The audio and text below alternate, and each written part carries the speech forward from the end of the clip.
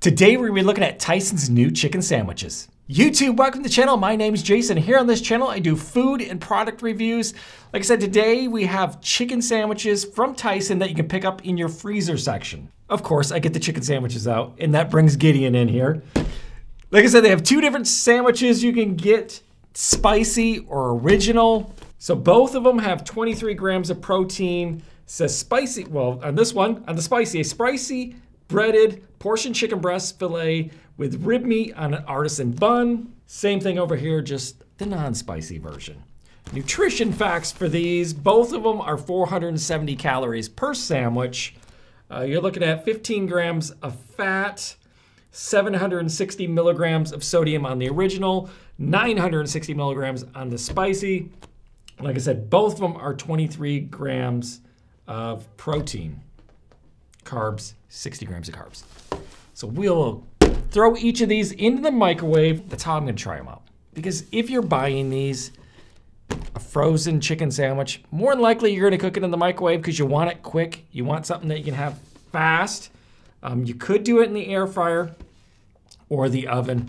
And as you can tell, this box is already empty because I have been eating these. I don't want to spoil the review yet, but I can tell you that I started cooking.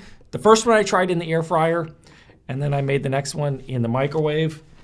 It was better in the microwave. Hands down, way better in the microwave. Because in the air fryer, it's saying, cook it for like 10, 12 minutes.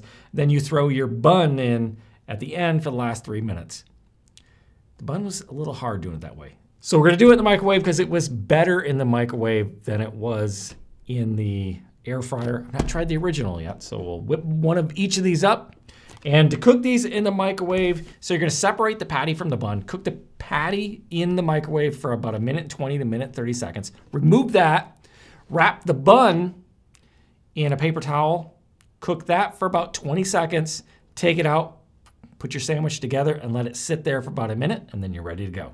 All right, I got my two chicken sandwiches here cooked. Spicy over here, original there. I mean, look at the shine on those buns. Like I said, I've already been eating the spicy one. I can tell you what, this is hands down the best chicken sandwich, frozen chicken sandwich that you can get from the grocery store and just cook in the microwave. Usually the bun, when you cook, whether it's the frozen chicken sandwiches or say the frozen hamburgers, the bun never cooks right. It gets hard. And that kind of ruins it. These buns, so soft. I mean, this is a really good bun. This chicken sandwich, especially the spicy one, gives, honestly, I live within 2 minutes of Chick-fil-A. I mean, it's literally right across the parking lot from my apartment. I'll probably just buy these and eat these instead of go to Chick-fil-A. Comes out to be a little cheaper. I think the box, you get 4, and it was like $7.99. Really good. And then, get yourself some Chick-fil-A Polynesian sauce and put it on the sandwich. All right, let me give you a closer look at the patties here. So you got your spicy one here, and then your original there. Okay. Like I said, I've been eating the spicy one. I know how this is. It's not super spicy.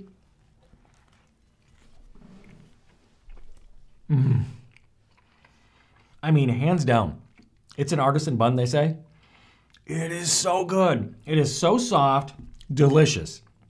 I mean, this bun is, hey, he can smell him. He's like, that's some good chicken there. Okay, I take that back. It's been a few days since I've had the spicy. A little heat in the back of the throat. Like I said, it's not overly hot. Let's try the original. I haven't had the original yet. It's probably because I usually put a lot of Polynesian sauce on there, so maybe it masks some of that heat.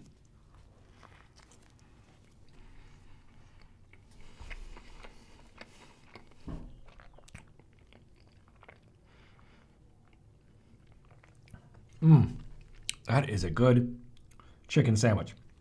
And I will say this, maybe the way to cook it is, because obviously when you cook in the microwave, the meat is softer. It isn't crispy, it isn't crunchy. You get a little more of that when you put it in the air fryer. So maybe if you wanted it crispier and crunchier, cook the chicken in the air fryer, but don't do the bun in the air fryer. Don't follow the directions that it says to put it in the bun. Cook the bun, wrap it in a paper towel, and cook it for 30 seconds in the microwave. And the bun comes out amazing in the microwave. Let's get a little poly sauce on here. Because it's really good. I like the spicy a little better. The original's fine. I just like that little bit of heat. And I usually throw some pickles on here too. I just don't have them with me right now. A little poly sauce on there. Oh my goodness.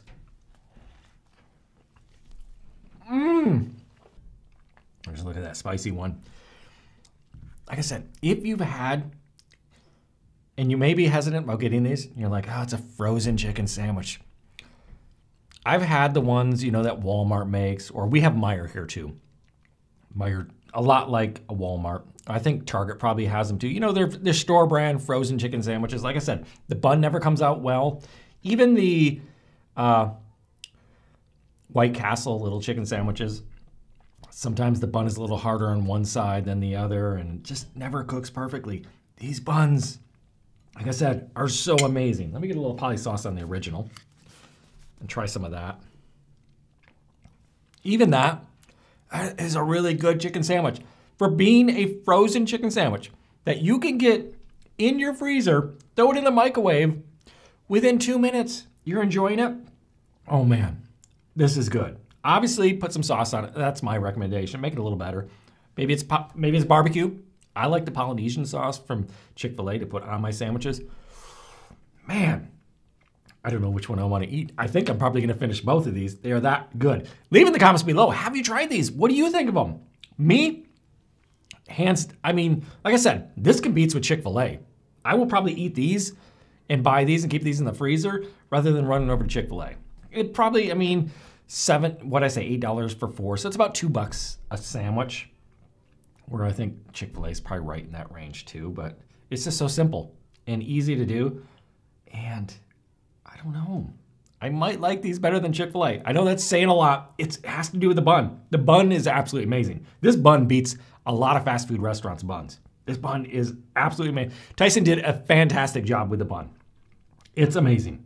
It's so good. And the chicken tastes great too. If you've had frozen chicken sandwiches before and you're like, they're not that good, they're disappointing, try these. Highly recommend, go out, pick these up, try them once. I guarantee you're probably gonna go back again. And leave in the comments below, like I said, if you've tried them, what do you think? I'm thinking they're hands down the best frozen chicken sandwich you can get. If you think there's a better one out there, let me know, because I want to try it, because this is absolutely amazing. There you go. If you've enjoyed this video, smash that like button, subscribe if you haven't already subscribed. I'll see you in the next video. And I'm gonna finish these.